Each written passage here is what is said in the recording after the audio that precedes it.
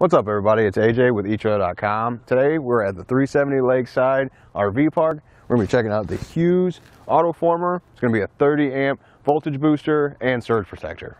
First up, what is a voltage booster and why would you need one? Well, a voltage booster is going to be used to help boost voltage for your rig. So let's say it's a hot summer day, there's a bunch of RVs at the park, everybody's using the power, there's only so much power. So if you have everybody running ACs on a hot day like that at a packed park, it's going to drop voltage somewhere. It's only so much power, like I said. This is going to boost that back up so it doesn't go in that low dangerous area where it could damage your rig. Recommended safe voltage for your rig is 108 to 132 volts. Now when it gets to the low end, around 113, it's going to kick in and give you that 10% boost, and if it drops to about 90 volts, it's just going to shut off completely, protecting your rig. You can look at the Autoformer and see if it's going to be boosting or not. This lights up green when it is kicked in and is boosting the voltage. But it's not just about boosting, and also you have these lights here, and when you plug this into your shore power, it's going to get 3 green lights and let you know it's going to check that power, make sure it's safe to even plug your rig in. So that's awesome to be able to take a look at this before you even plug anything in. That way you know ahead of time if it's okay or not. If you don't get all 3 green lights, that means there's going to be something wrong with the power on the shore. So that way you can come down here and whatever key code you get, so whatever combination of colors of lights that aren't all green, is going to tell you exactly what's wrong with that power source so you can check it out before you plug anything in. It also acts as a surge protector. That way, if there's some kind of power surge, it's going to protect your rig from that. It protects all the way up to 2400 joules. If you get one of those big surges and it fries the board on the inside, you don't have to buy a whole new unit. It's nice that you can actually replace the board on the inside yourself.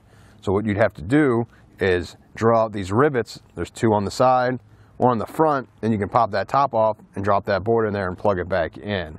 Now Hughes does offer a kit to help you do that. It'll come with a drill bit to help you drill that out and the replacement screws to put this all back together. We went ahead and drilled it out already, so I'm just going to loosen the screws and we'll open it up.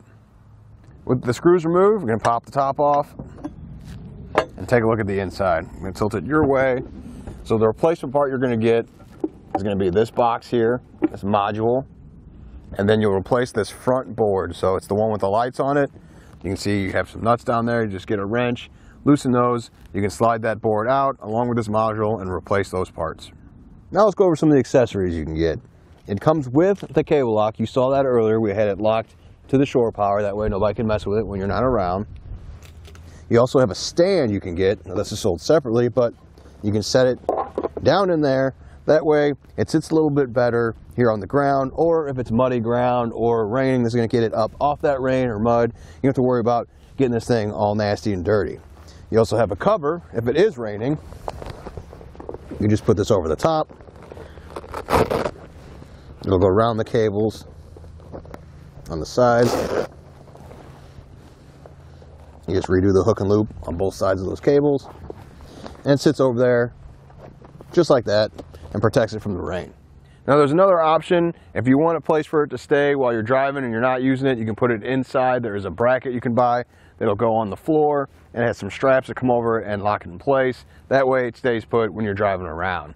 Overall though, I think this is a good addition to your rig. It's going to protect against that voltage dips or going up, or also protect against surges. So, you know, you're not going to damage anything on the rig, and that's way better to replace something like this than something in here. Well, I think that does it. Thanks for hanging out, and I hope this helped.